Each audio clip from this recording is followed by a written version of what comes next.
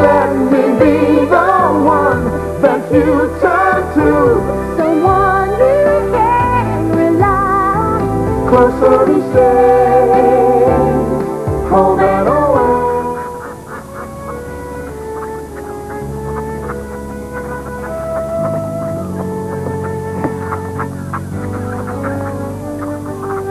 Save my money. Ah, it's about time. Yeah, Steph said you wanted to see me about something. You're damn right I do. What do you know about my store getting wrecked last night? Yeah, I didn't even know your store was wrecked last night. Don't give me that, boy, and you can cut the Mr. Innocent routine too, because I wouldn't believe it in a pink fit.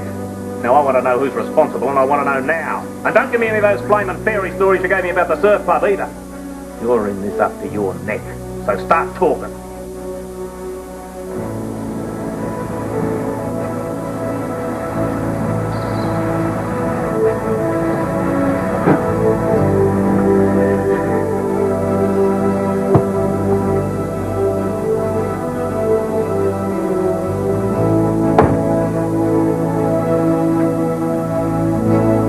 I dropped the keys off at your place. It must have happened after that. Yeah, just the same as the surf club, eh? Only I don't believe in coincidences. You were there both times, and when I went to school, they taught me to look for the lowest common denominator, and from where I stand, you fit the bill perfectly. Lowest common denominator. Michael? Al, just back off a sec.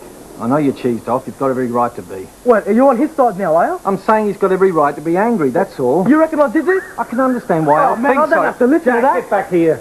Jack! Where's the fire? He usually takes it with him. I'm sorry about that. A small family problem. Can I help you at all? I'd like to rent a caravan.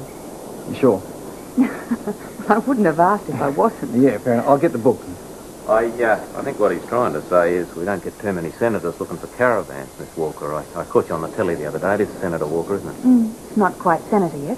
Yeah, it's pretty much a lay down the there the way the ticket's shaping, though, isn't it? I'm Al Stewart, own the local store, and this is Michael Ross. This is his place. I'm pleased to meet you. Look, I'm not in the habit of turning business away, but in this case, don't you think the Macklin Resort would be a lot more comfortable? And who would I meet at the Macklin Resort? Here I can get to meet people like yourself. People I hope to have the privilege of representing. That's what I'm here for. I want to find out what's really going on in the state. No, a caravan will do me nicely.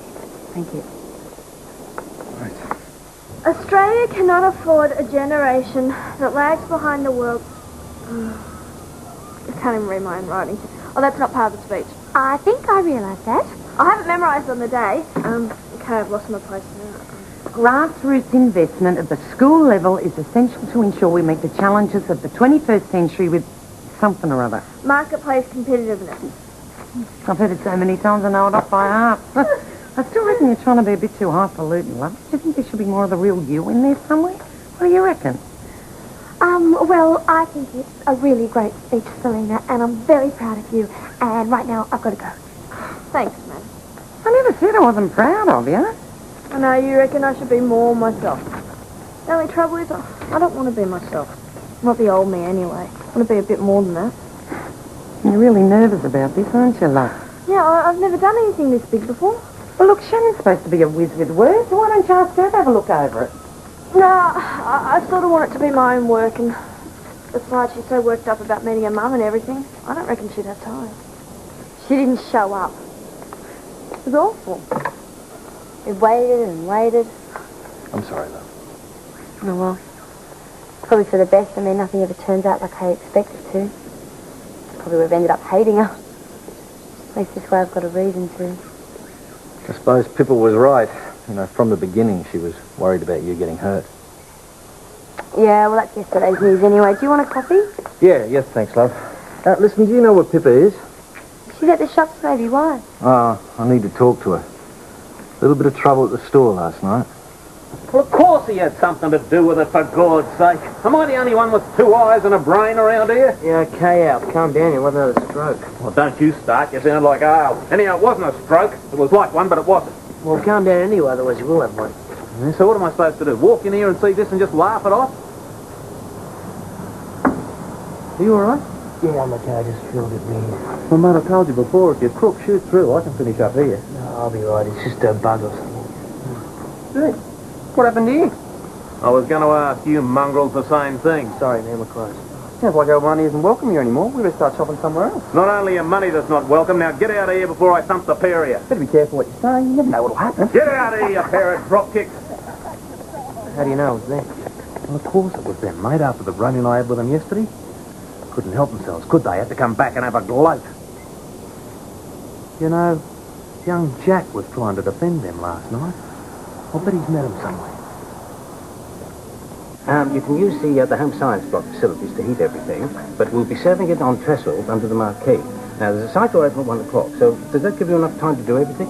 Heaps, Donald. Don't get him in a tangle. He's starting to sound like Selena. Well, I think we've got an excuse to be nervous. There could be quite a lot riding on this. Believe it or not, Irene, this is the new face of public education going cap in hand to the private sector. And the schools that are good at it are the ones that will thrive. Yeah, well, it shouldn't be like that. Yes, well, we live, as they say, in changing times. Look at them. That's enough of that, you two. Oh, mate, you're just jealous. Cut it out, okay? Yeah, sure. Things are nice and uncomplicated at the moment. Just the way I like it. I wish I could say the same. My life is anything but uncomplicated at the moment. I've got 101 things to do before tomorrow, so I guess I better get on with it. Don, there's somebody visiting Summer Bay. Might do your cause some good. Oh, and who might that be? Catherine Walker. Oh, the politician. And she's staying at the caravan park. What, in a caravan? Well, apparently she wants to mix it with the people. Catherine Walker. Well, she'll almost certainly make it to the Senate. Thank you, Stephen. That is interesting, yes. A man on a mission, huh? Well, I can't blame him. Like you said, the schools have got to use whatever edge they can get these days. Yeah, but it's pollies like her who've taken all the money away from the schools in the first place. Have you ever read any of her stuff? Yeah, I have. It's pretty extreme, isn't it? What the hell is she doing here in Summer Bay anyway? I don't know. I reckon the Courier would publish it if I could find out. Please, sit down. Thank you. Donald Fisher. Donald Fisher. Why do I know that name? You're the fire hero.